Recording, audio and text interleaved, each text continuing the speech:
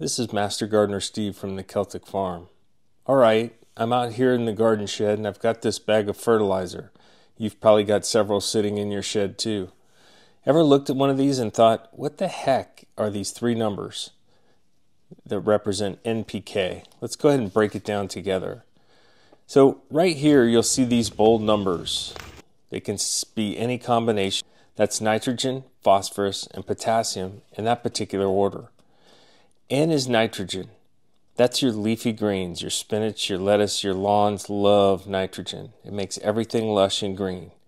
P is phosphorus. That's for your roots, your flowers, your fruit.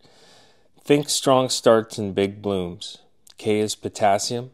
That's the overall plant health, MVP, helping with water regulation and disease resistance. You'll see all kinds of combos in the store. 10-10-10 is all-purpose fertilizer, great if you're starting from scratch. Something like 3-9-6, that's for blooms and fruiting plants. And if you're using compost or organic fertilizers, those numbers are typically much lower, like 1-1-1, but that doesn't mean they're weak. They not only feed your plants, but they feed your soil as well. Labels might also mention calcium, magnesium, and sulfur. Those are secondary nutrients. Some even list iron, zinc, and boron. If it says complete or with micronutrients, that's a bonus. Always read the back too. How much to use, how often, and whether to water it.